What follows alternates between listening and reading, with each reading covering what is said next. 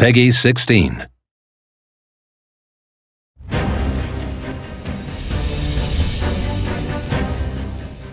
Welcome to Dungeons 3 in 3 minutes.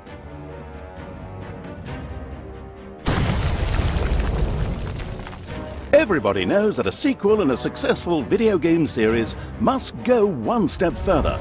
And now that the Dungeon Lord has finally united all of the evil forces under his banner, it's time for expansion.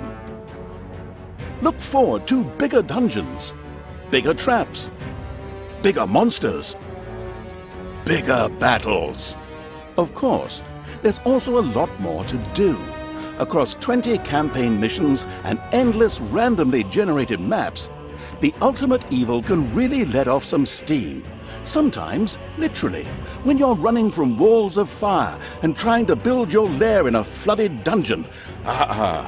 Everyone loves an underwater level, don't they? Expansion and efficient dungeon management are no problem for the all-controlling evil. They may not look like it, but the legions of the Horde, the undead and demons, are more than capable of working side by side. While the hot-blooded succubus expels the good from heroes in the torture chamber, the Naga learn to improve their healing capabilities in the library.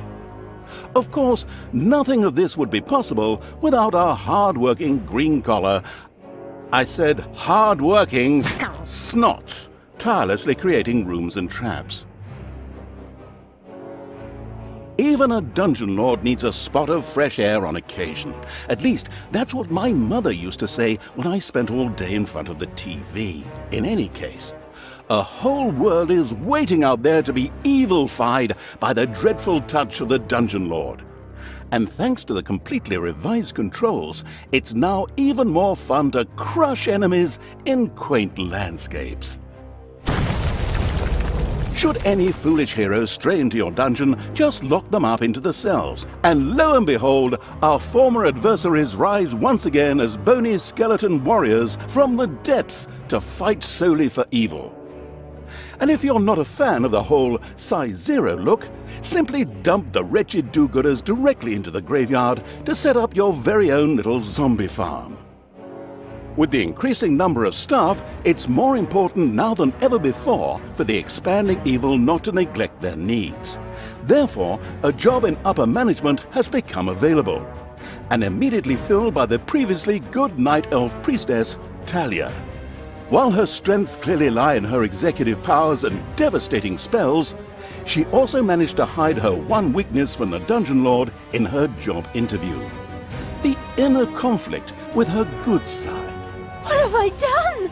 Oh no! Well, as long as her fireballs continue to torch the fluffy, flammable forces of good, that shouldn't be a problem. Hopefully. 3, 2, 1. An evil heart knows no rest.